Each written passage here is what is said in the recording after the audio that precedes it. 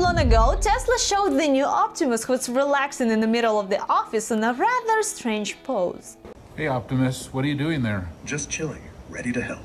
After a bit of persuasion from the operator, the robot shuffled in place and slowly wandered off to the kitchen. Still, there was enough for news outlets to blow up with Tesla Bot Gen-3 headlines, while social media flooded with expert takes. Response time: 3-5 business days.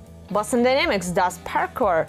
Musk Optimus, default guy who shit his pants. He is thinking, don't yell at him! But Musk quickly cooled down the hype with a post on X. This isn't Optimus v3 yet, it was version 2.5. And yet, the third version of the robot is promised to be revealed to the public soon, and according to Elon, It is sublime. but this isn't the first such case. An entire disinformation industry has formed around Tesla Bot. Some YouTube channels upload videos with new updates almost daily, feeding viewers made-up facts and AI-generated footage, raking up tens of thousands of views from it. But why is there so much hype specifically around Tesla's robot? After all, Chinese companies are already releasing bots that run like athletes, show off kung fu moves, and do backflips just as well as Atlas, while the Tesla bot so far is best known for moonlighting as a bartender and a backup dancer at Musk's events. So what makes Optimus so special? Why does Elon claim that the future of Tesla isn't about cars at all, but these humanoid robots? What do we actually know about the third generation of Optimus,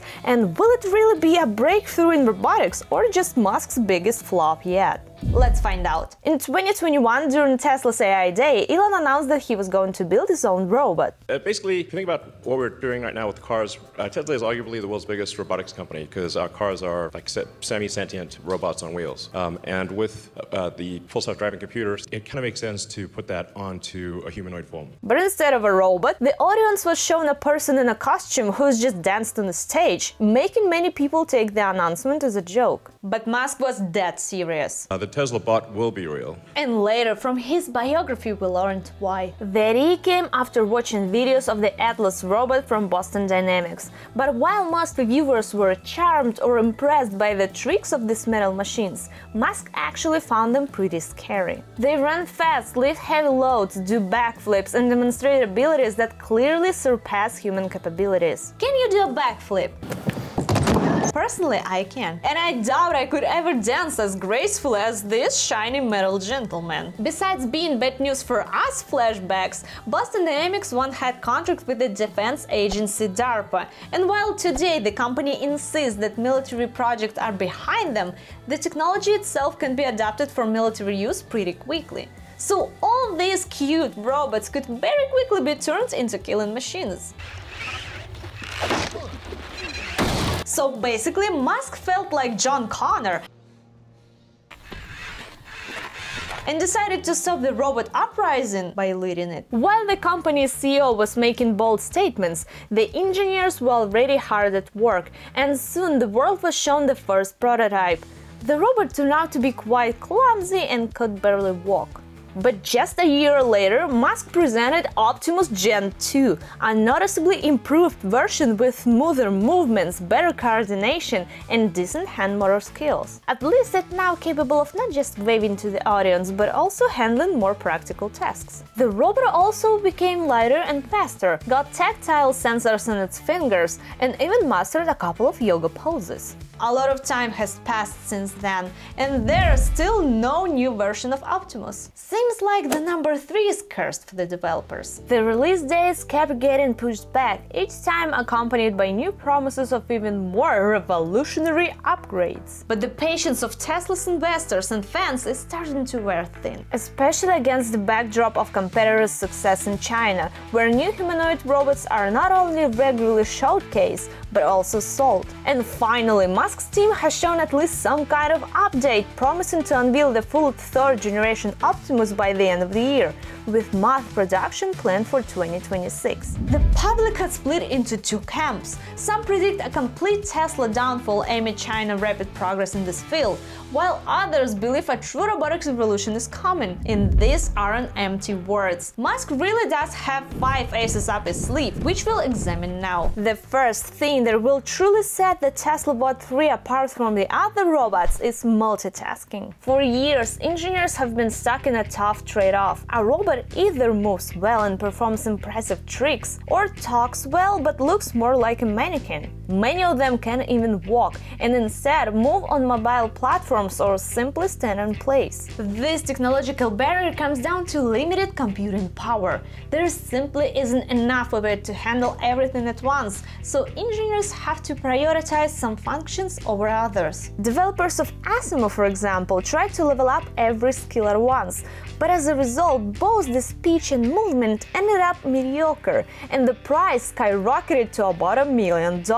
That's why most companies usually focus on one main direction and build specialized robots. It's a bit easier now since hardware has become more powerful and cloud computing can take on part of the load. Still, most humanoid robots either stay completely silent like Atlas or can only respond to simple commands like Digit from Agility Robotics. Musk plans to integrate Tesla's own artificial intelligence along with a new voice assistant called Grok Voice AI into the Tesla Bot. This won't just be a simple API connection to a service like ChatGPT, as seen in Aria and other similar humanoids, but a system specifically designed for robotics. Unlike regular language models, this neural network is meant not only to generate text or speech, but also to process sensory input from the robot's environment and coordinate its actions in real time. Judging by the leaked videos, though, it's still a bit rough around the edges. Hey Optimus, do you know where I can get a Coke?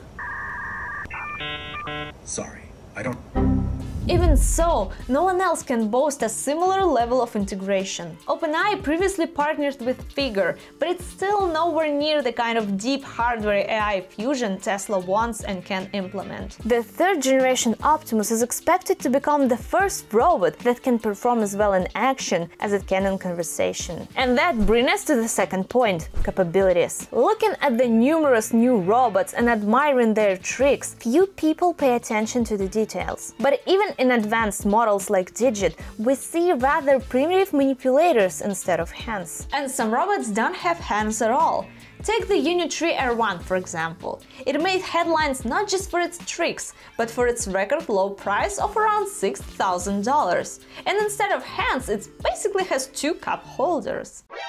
Some robots have been lucky enough to get realistic-looking hands, but even those models still can't perform fine or delicate operations. For instance, Figure 2 has 16 degrees of freedom, while human hands have 27, and each joint can move in multiple directions, allowing for an incredible range of complex and precise motions. The Tesla Bot was initially designed as a universal worker, so it can both pick up a fragile egg without crushing it and move a heavy box. Still, its fine motor skills were far behind ours, though it seems Musk's team has managed to get closer to the ideal. Soon after the second revision of Optimus was unveiled, a video appeared online showing a prototype of a new hand with 22 degrees of freedom. Yeah, still less than humans, but this is a good level of dexterity previously unattainable for machines. Apparently, these are the kind of advanced manipulators that will be in the third generation of Optimus. Technically, this is implemented through actuators in a forearm that control cables leading to the fingers. The system mimics human tendons, resulting in flexible natural movement. Each cable has built-in force sensors that transmit feedback in real time, while the palms and fingertips are covered with tactile sensors capable of detecting pressure, temperature, and even texture. In one interview, Musk even admitted that about half of the engineering effort in Optimus went into designing the hands. So, with the release of new version, machines may start taking not just creative and intellectual jobs, but manual ones too. But to control such complex motor skills, neural networks like a chatbot selecting words won't be enough. You need a system capable of processing thousands of sensor signals every second and coordinating all of its movements. And this is where things get really interesting. What comes to mind when you think of Elon Musk's most ambitious project in artificial intelligence? Probably Grok, but an equally ambitious development is Tesla's foundation model, a unified neural network that controls all of the robot's functions. Usually, engineers rely on a set of separate specialized systems. One recognizes objects, another plans routes, a third controls the manipulators, keeps balance, and so on. Each system solves its narrow task, and then they all try to work together, which doesn't always work out. Similar solutions can be found in the animal world. For example, octopuses have a large portion of their neurons located directly in their tentacles, and each one can act almost autonomously. This works pretty well, and as Mark Roberts showed in his experiments, octopuses are far from stupid and can solve fairly complex tasks. Still, they're a step behind animals with a central nervous system. That's why Tesla's engineer proposed a different approach, a single neural network that simultaneously analyzes sensory data, plans actions, controls movement, and even carries on conversations. And Tesla already has experience building a system like this. Previously, their autopilot used 48 different neural networks working together. They processed input data from cameras and generated commands for vehicle movement. In version 12 of Autopilot, engineers replaced those many specialized models with a single end-to-end neural network that handles everything at once. And now Tesla plans to scale that experience to its robots, which makes perfect sense. If such a model can drive a 2-ton car at 100 km/h in traffic, why shouldn't be able to control a humanoid robot? However, not everyone agrees with this approach. Experts warn about serious risks, since such a system may struggle with unusual or unexpected situations, especially in the early stages of technology's development. But the bigger issue is reliability. When one of many separate systems fails, the robot only loses part of its functions. But if everything depends on a single model, one malfunction could turn the robot into a brick or might even go crazy. Come on, you little ass! Fuck with me, huh? At the same time, such a complex model demands massive computing power. For comparison, the human brain consumes up to 25% of the body's total energy. In a robot, that would mean higher hardware costs and heavier design due to largest batteries required to power it all. Tesla sees the solution in a hybrid approach. Critical functions like basic movement will be handled by simplified models running directly on the robot, while more complex computations will be offloaded to the company's cloud servers, which of course requires a constant internet connection. But how do you train such universal models? Today, to teach a neural network to work with text, images or music, we feed it tons of data, which fortunately is already abundant and publicly available. But how do you teach a model to control a physical robot? That's where Tesla's engineer came up with a surprisingly elegant solution. Right now, most robots are trained using two main methods. The first is task-specific programming. Engineers manually write out every movement and behavioral algorithm. It's been a labor-intensive and limited approach. A robot like this can only do what it's been explicitly programmed to do, and learning a new task means rewriting the code. The second approach is training in 3D simulators, where digital copies of the real world are created for models to practice in. Many companies use this method. For example, Figure and Sanctuary train their robots this way. Problem is that even the most advanced simulator can't capture all the nuances of the real world. How a wet floor behaves, how tightly an old door opens, how lighting changes throughout the day. There's thousands of tiny details that are impossible to fully replicate. Yet they all affect how a robot performs in reality, and it needs to learn how to deal with them. That's why Tesla uses a different principle, one that companies' engineers have already perfected with their cars. The artificial intelligence for Autopilot is trained not in simulators, but in real-world data. A fleet of 4 million cars equipped with cameras and other sensors constantly collect information and analyzes how drivers behave in various road situations. All this data is sent to the company's servers, where a supercomputer uses it to train AI model, the same one that drives your car while you sit back and relax in your Tesla.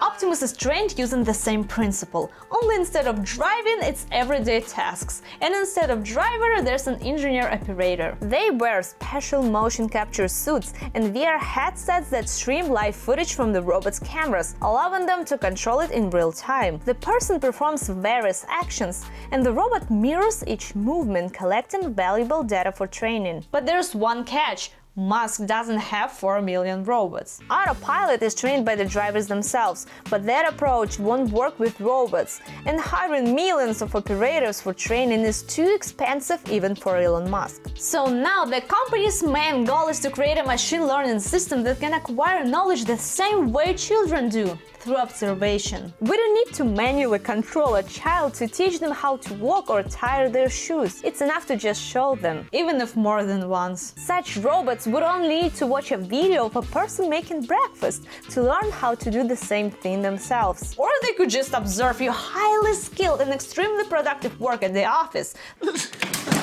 so they can replace you at it later. And this is the fourth feature, self-learning. It fundamentally changes the entire economics of robotics, both in development and implementation. Right now, when you buy a robot, you don't get an assistant ready to work out of the box at home or in production. What you actually get is a platform that needs to be programmed and configured first. Even a single robotic arm can take weeks of work from an engineer before it can perform even the simple tasks. It's a long and expensive process. If Tesla managed to solve these problems, implementing a robot could become as easy as hiring a new employee or a housekeeper. You just need to explain its duties, show where everything is and how to use it. But to make all of this a reality, something else is needed. Most companies in robotics, and not just robotics, rely on external suppliers from almost everything. They need chips from Nvidia, batteries from Samsung, motors from Japanese manufacturers, and computing power rented from Amazon or Microsoft. This is the classic horizontal business model where each company focuses on its own narrow segment. It simplifies production, but it also has downsides. Dependence on suppliers, their prices, timelines, and technologies. Plus, each participant in the chain adds their own profit margin,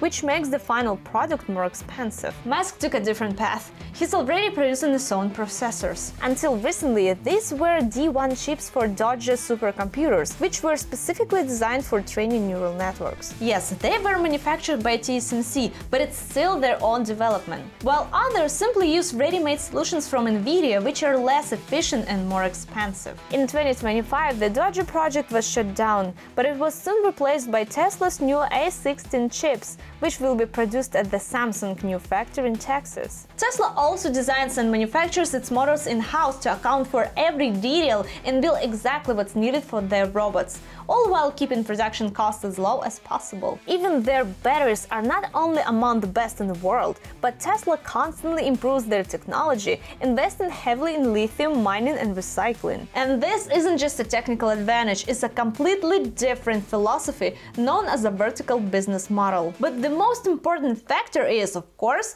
production capacity. Tesla already has gigafactories all around the world, which can be retooled for robot manufacturing. OpenAI can build the best AI, Boston Dynamics can make the most agile robots, and Chinese companies can offer the lowest prices. But no one except Musk can do all of it at once. That's exactly why he can confidently promise a price of $20,000 per robot. It might sound expensive compared to models from Unit 3, which sell for around $6,000, but those don't even have hands. They're more like educational platforms than robots capable of doing real work. And that brings us to the fifth point of our list – infrastructure. On one hand, Musk's promises look ambitious. A talking robot with human-like hands that can learn on its own, all of the price of a car, sounds like a pretty tempting offer, and Tesla already has all the necessary technologies and production capabilities to make it happen. On the other hand, there are plenty of technical problems. The company has repeatedly delayed the start of mass production, while competitors like Unit 3 are already manufacturing thousands of robots each year. Meanwhile, the Chinese government has made robotics a national priority. But if Tesla delivers on all its promises, this could be as pivotal a moment as the iPhone launch in 2007. Smartphones existed before it, but it was Apple that made them truly mainstream, changing the lives of billions of people. So the question is, can Musk make robots as common as electric cars? Or will this turn out to be just another bubble like NFTs in the metaverse? Or maybe Chinese companies will get it first? Drop your thoughts in the comments, and of course don't forget to like and subscribe. Bye!